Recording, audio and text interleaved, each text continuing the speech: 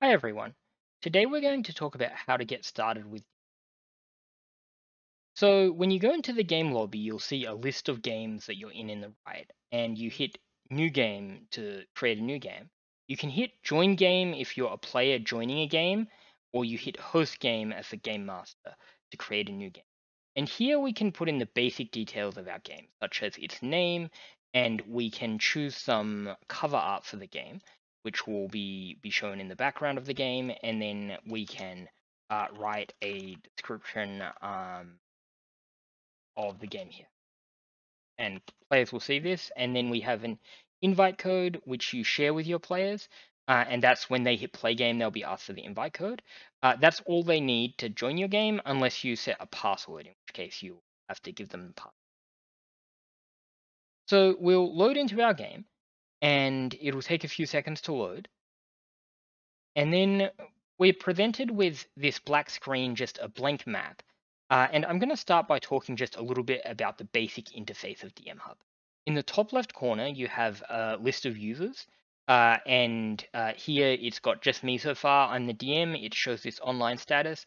And if you mouse over the user, you can see a few details like what version they're on, as well as some performance statistics to see if their machine is running DMHub well. And then there's this button you can press if you want to get the invite code again once you're in the game to invite players. And then we have this dice panel here. And I'll remark that all of these panels, you can resize them. So I can move this up and down, and I can even drag this so I could put the dice panel above if I wanted, or I could even close the dice panel if I'm not interested in having it. And so I can just click to roll dice. And then we see that the dice come up in the chat bar here, where I can also type, and other various game messages will appear. I'll also remark that some people prefer not to have the 3D animated dice. So in your settings, you have a dice speed option where you can make the dice normal, which we've seen, fast, which rolls them really fast. I kind of like the slow, suspenseful dice of normal. Or you can even make them instant, in which case you won't see the 3D dice at all. You can also change the color of your dice. That'll appear. And so now that I've made the dice instant, we see that they just come up here, but there's no 3D roll. And so on the right side of the screen, we have a time of day, which will look more interesting once we have an actual map. And then we have a bunch of tabs which we can switch between. Now, I'll remind you that all of these are adjustable. You can add new ones, or you can right click to close the different tabs. So for instance, there's no audio panel by default, but in this panels menu where all the panels are, you can add an audio panel, and this lets you play music. Panels generally come in on the left side here, but I don't like this squished over here. I'd rather add a tab here, so I'm just going to drag it over here. And then I could start playing audio, which would play for all of my players.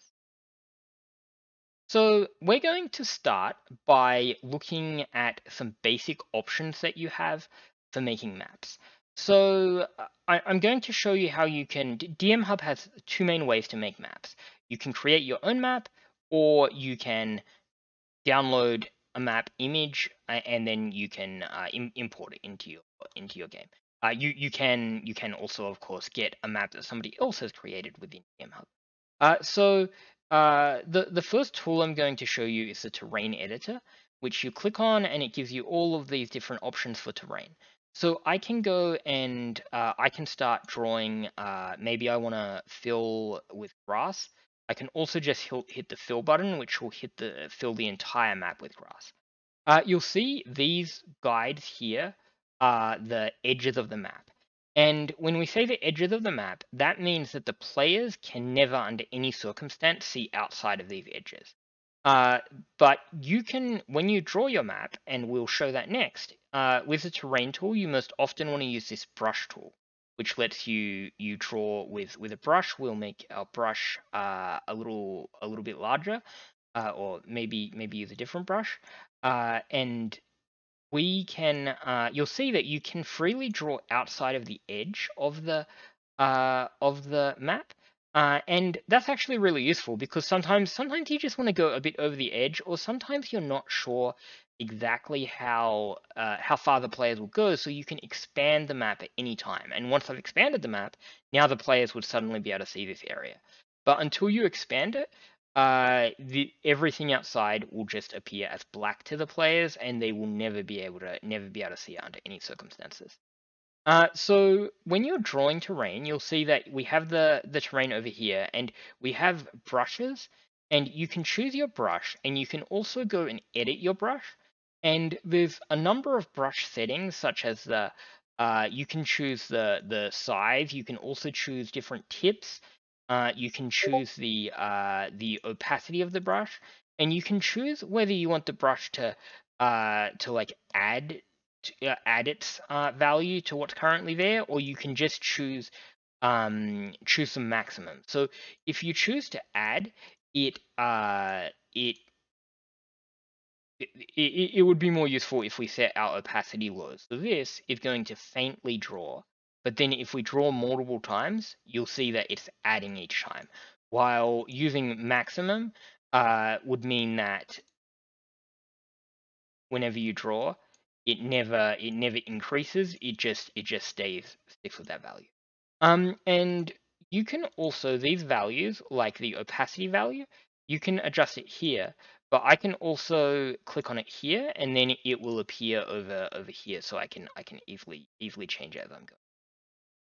So with this, you can pretty powerfully draw terrain really quickly. I'm not doing a very good job of drawing anything particularly interesting here. You can also set up. Uh, you can also animate terrain, and I'm going to show you how we do that. So I've drawn this terrain, and then I'm going to right click, and I'm going to go Edit Tile Sheet. And in the Edit Tile Sheet, we can add like a distortion effect, and we can choose the speed of the distortion effect. We can also give continuous movement to the terrain. So if we want our water to move horizontally, and this will apply to all of the terrain of that type that's already been put on the map. You can also duplicate a terrain type, so we could duplicate, and now we have two types of water. So we could make them move at different speeds or something, and you can also do some tricks like you can change the coloring or the saturation, so you can change what the water looks like. So now we have two types of water.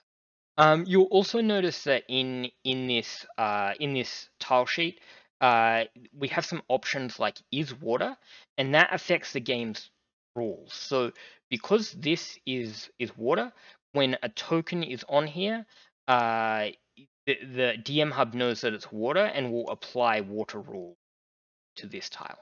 So you'll see that when you draw a map, it automatically applies some rules. Another really powerful tool is the building editor. With the building editor, you can quickly draw houses and other buildings. I will also usually this option snap edits to grid is very important. If you're using that, it will make it so that your cursor always snaps to the grid, which is often good when drawing something like building. And so you'll see that the buildings, when you draw them, they automatically merge together. So you'll see that our buildings here, they as I draw, they just merge, and you can use different tools. So here I'm going to use the circle tool, so I can add some circles. You can also use this shape tool so that you can draw shapes of your choice. You can also, if you're if you're familiar with how to use Bezier curves, you can click and you can draw a curve by when you drag, and then you can make a nice looking. Well, I didn't make a nice looking curve here, but if you tried, you probably.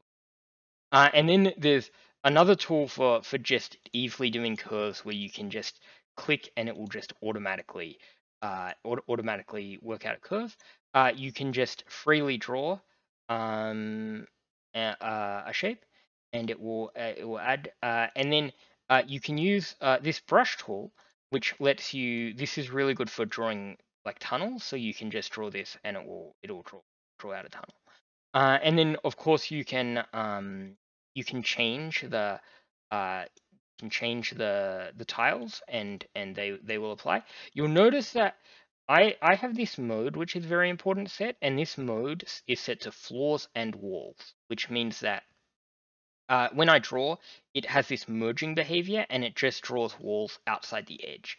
If I didn't want to draw actual walls and only wanted to draw floors, I could do this, and I can freely draw outside. I can also cut down my walls here and make an open entry into the building. You also sometimes want you often want interior walls, so you can go to walls only, and then I could, for instance, uh, draw something here to wall off this. Now you can the other powerful tool is the objects tool, and the objects tool, it allows you to put down all sorts of objects on the map. So I'm going to add some rocks. So I search for rock, and let's find some rocks. So I have a bunch of rocks down here, which I'm going to use. And you'll notice that that they have they come automatically with shadows back to the time of day. We can change the time of day, and it automatically adjusts the shadows. Now, what's some really nice options you have when placing objects is you can hold down Shift and use the mouse wheel, and it rotates the object. You can hold down Control and mouse wheel, and it will scale the object. And what you can also do is you can select multiple different rocks. So I've selected all these rocks, but there's always one that's actually the selection. But you can hold down Alt, and it cycles through all of the rocks you have selected, or all of the objects you have selected. So I can cycle through and go through different rocks and easily place them. And then you can press R for random, and it will apply a randomized rotation. It will slightly randomize the size of the object, and it will also choose one at random from here. So if I go through and every time I place an object, I press R, it is now just placing me a whole bunch of random rock, which is a really good way to place sort of a rubble pile or something like that. Now, something important with objects is objects also have properties. If I click on an object, I can see that object's properties.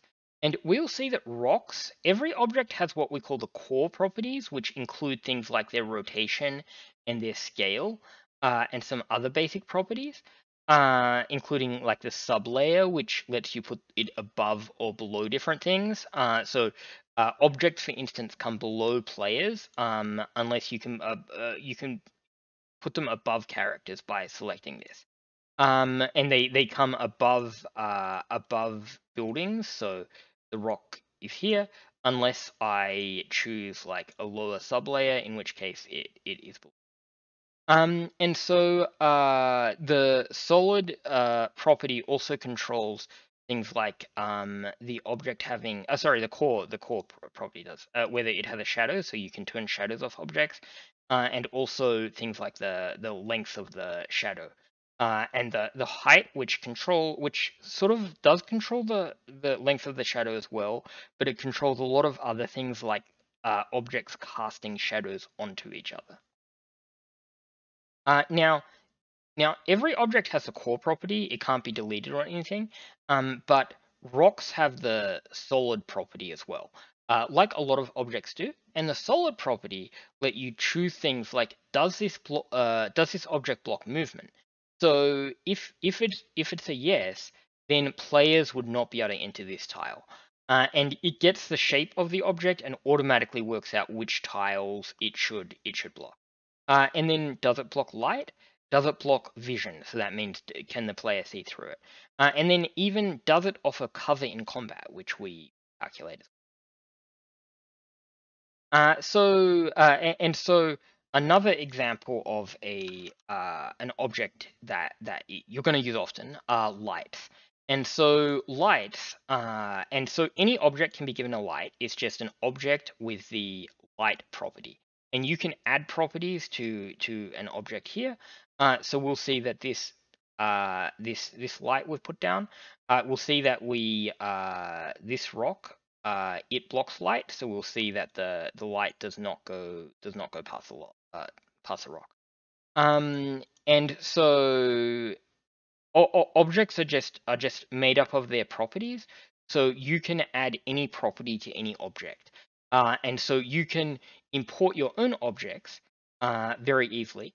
And when you do, you'll so we'll do an example here of this boat asset pack. And what's nice if you have an asset pack that is, you saw that was an image that was composed of a bunch of assets. It breaks them down into individual objects. And so I'll just place them in magical folder. And so you press import objects, and it will take a few seconds to import all of your objects.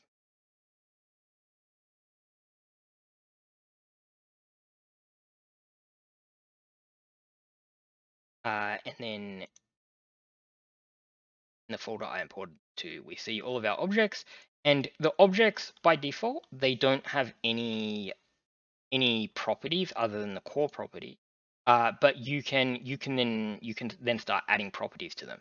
And when you adjust an object, if you right click on it and click save changes to blueprint, that means save changes to the object over here. This is the blueprint. So you can import objects and you can adjust them to your taste, and then you can save changes to you.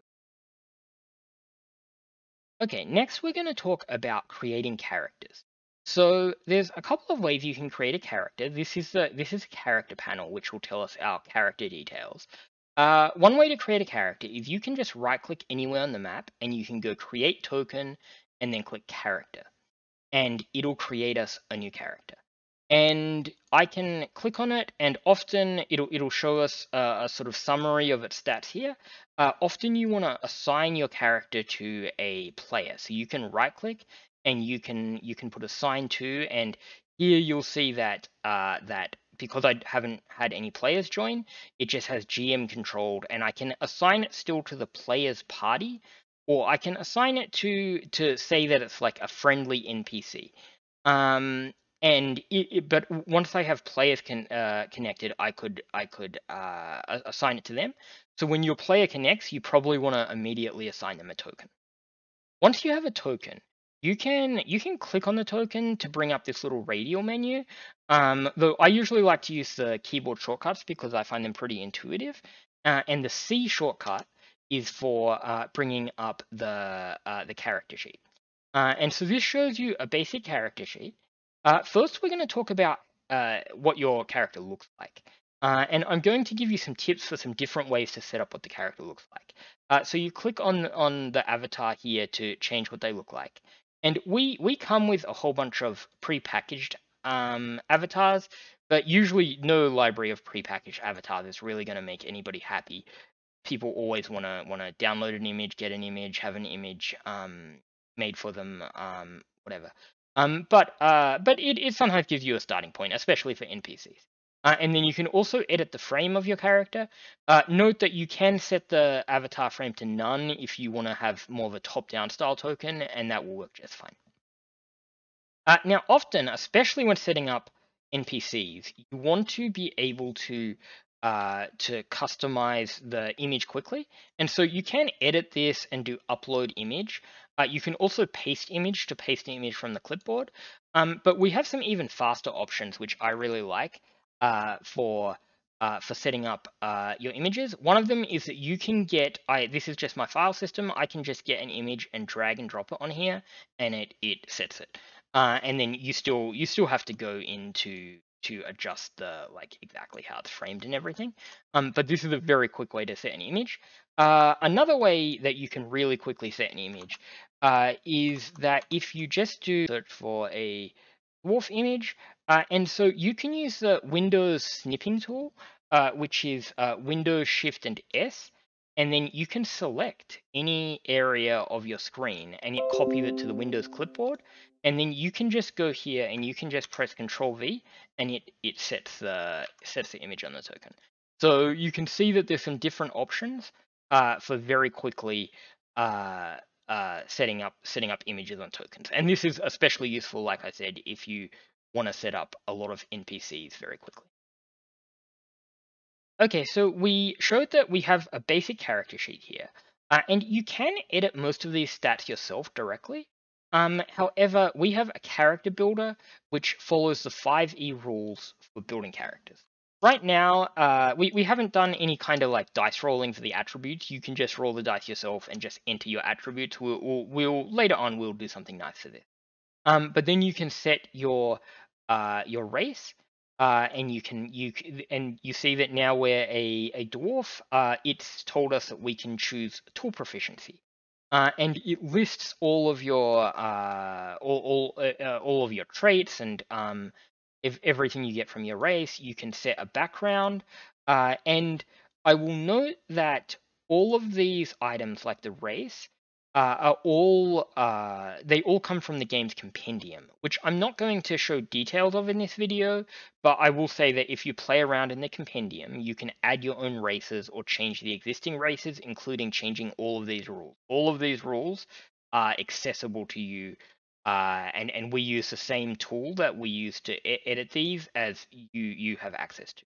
And then we can choose a class for our dwarf. And you'll see that now we have all of these weapon proficiencies, languages, and so forth are set up. And then we can choose some barbarian skills and so on. I won't do any more of that for right now.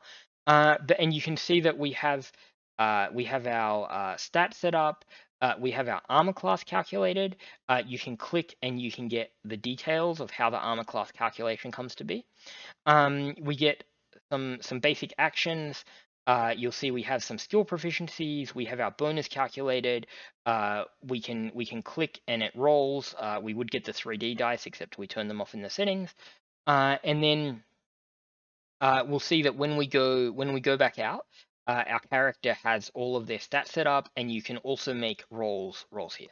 I really like this dice, so I'm gonna turn them back. And so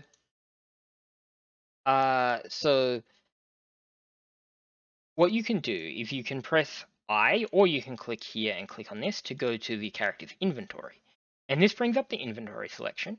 And you can hit the add items button to add items to their inventory. So I might want to give them a battle axe. And so I've given my character a battle axe. And now you'll see that they get an action to use the battle axe at the bottom. I might also want to give them chainmail, which probably not a good idea on a barbarian, but humor me. And so this will adjust their armor class appropriately because they have chainmail. They have a battle axe action. So if we were to add an enemy onto the field, so we'll add some goblins. So you can just go to the bestiary and search, and we have all sorts of monsters in there. And so our dwarf can now attack the goblin. And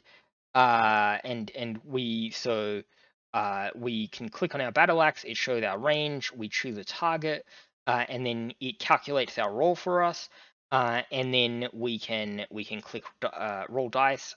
We'll see it plays a little animation and it calculates, and we missed the goblin.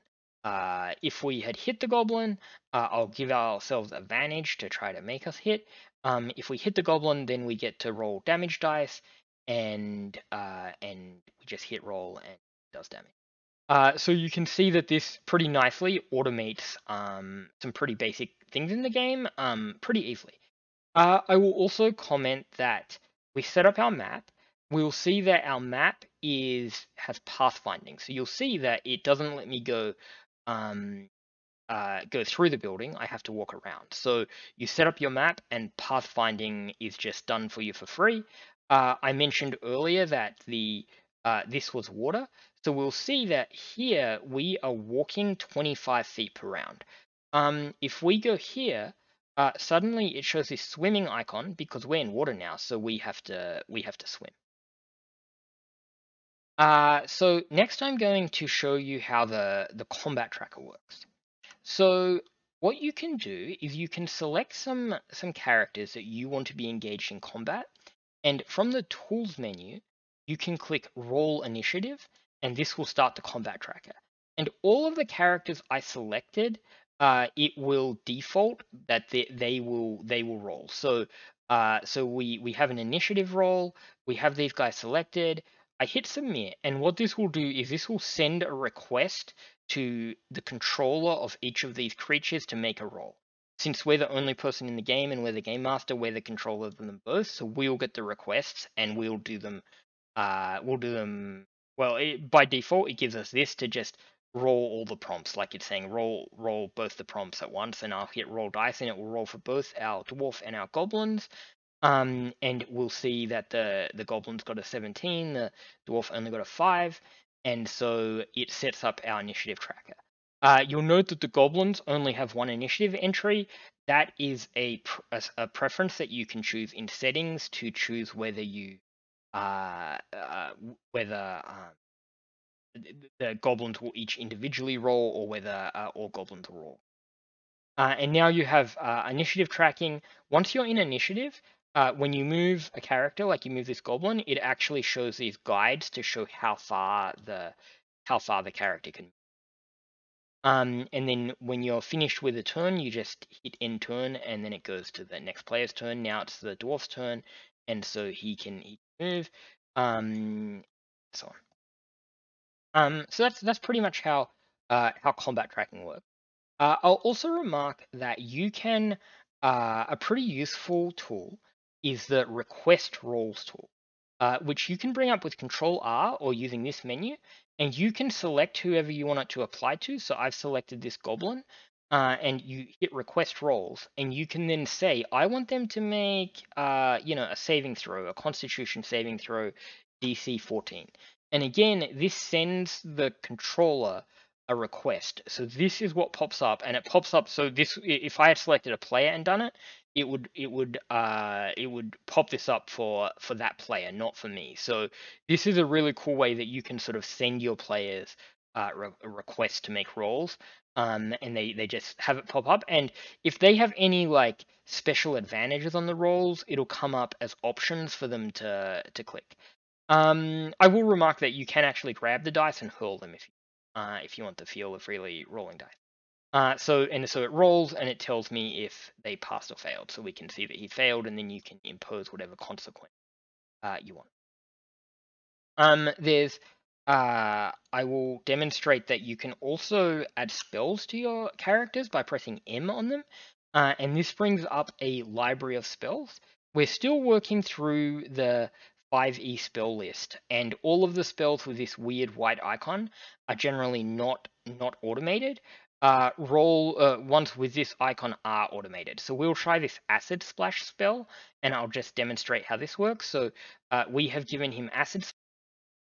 And so we can select Acid Splash down here, and you'll see that it invites us to choose a target. It has the radius marked, and we choose a target, and Acid Splash says that you can choose 2 targets, but the second one has to be within 5 feet of the first one. So you'll see that once we've selected the first one, the targeting range goes down to, and so we can select this one. And now both the goblins must make saving throws. Again, this saving throw dialogue would come up if on the player who controls the creature that's targeted. So if it was a player targeted, that player would get this dialogue coming. So I'm going to roll the dice, and we see that, well, they both made their saving throws. So, and it tells us the consequence that they avoided the damage, so they don't take any damage. The damage I would get to roll for damage, and it would be automatically applied if I had hit. Next, we're going to talk about player vision, and I've gone ahead and had a character join the game and take control of this to demonstrate some vision related features. Firstly, you often want to see where can my player see, and so you can right click on any token, and you can select Show Token Vision, and it will show a perspective of what this token can see. And we'll see.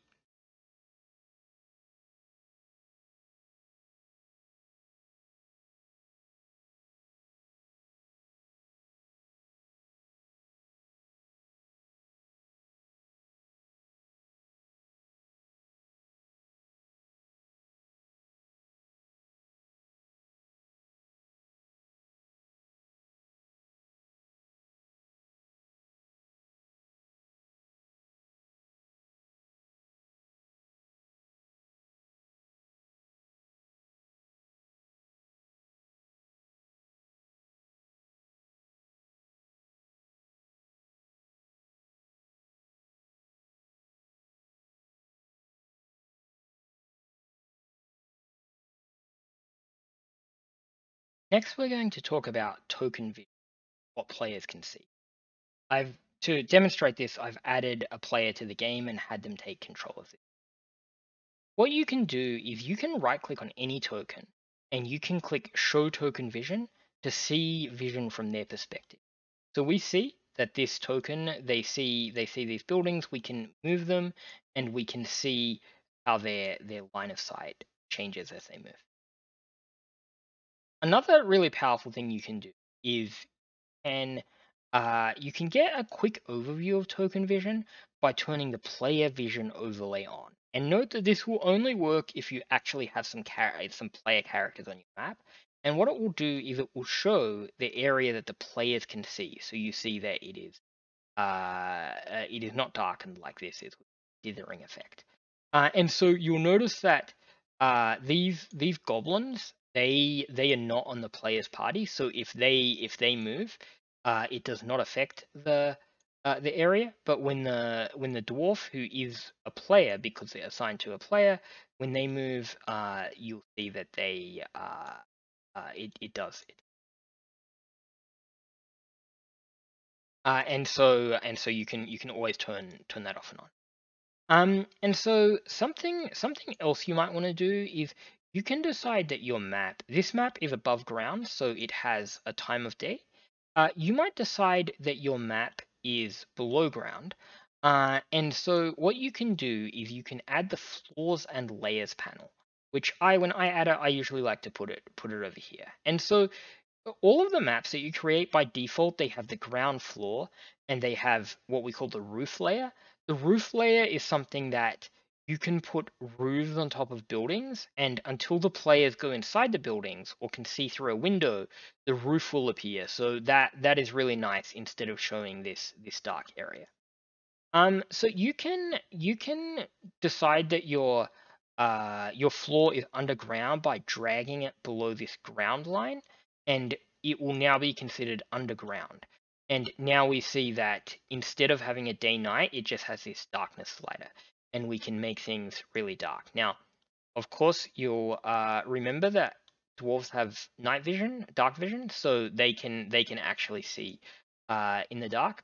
And we have a light here. Otherwise, the map is pitch black. You can always turn on GM dark vision, and this will basically give you basic dark vision of the entire map, which is often really useful. But if you want to see things as the players see it, then you can turn it off like.